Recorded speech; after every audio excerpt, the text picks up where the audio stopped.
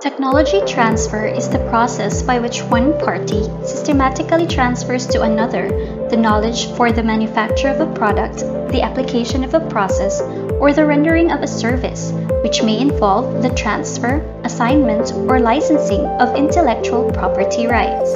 Under Article 1, Section 2 of Republic Act No. 10055, the state acknowledges that the successful transfer of government-funded R&D results depend on the proper management of intellectual property, development of capacity by RDIs to become self-sustaining and competitive, and on enhancing interaction and cooperation with the private sector, particularly small and medium enterprises, through collaborative and contract research based on equitable, fair access, and mutual benefit for all involved partners.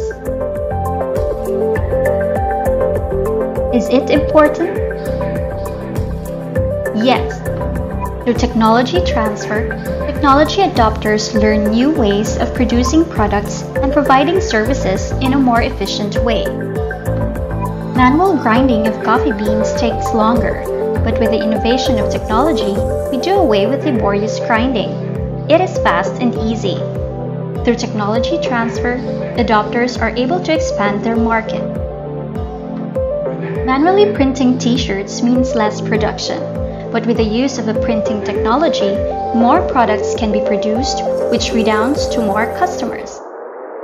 Through technology transfer, adopters are able to commercialize healthy and marketable products. Government-funded technologies underwent strenuous research and development. Thus, the product outcomes are safer and healthier. How to be a technology adopter or licensee.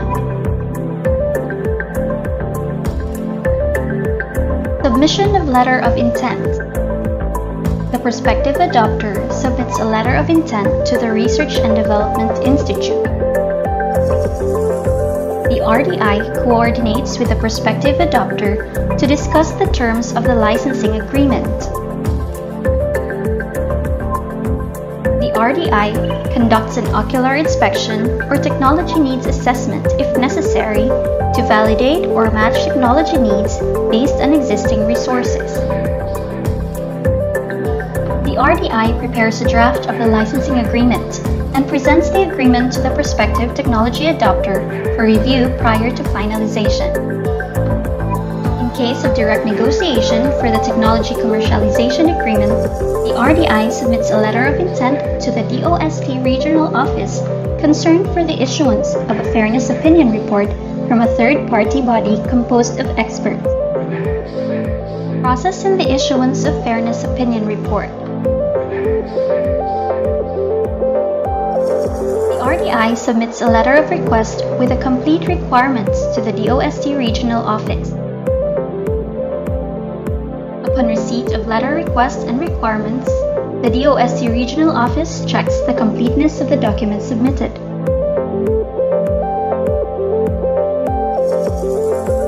Three members of the Fairness Opinion Board with legal, financial, and technical expertise are constituted by the DOST Secretary through a special order.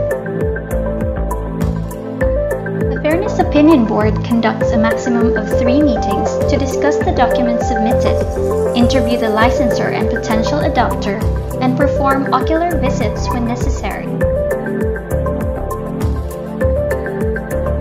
The Fairness Opinion Board issues the Fairness Opinion Report, and the DOST Secretary thereafter issues the written recommendation. Fairness Opinion Board evaluation is conducted to ensure that the technology transfer transaction is fair to both the technology generator and the adopter, particularly the technical and legal aspects, and most importantly, its financial terms. Lastly, the adopter commercializes the technology, and the DOST regional office subsequently monitors and gets feedback from the licensee.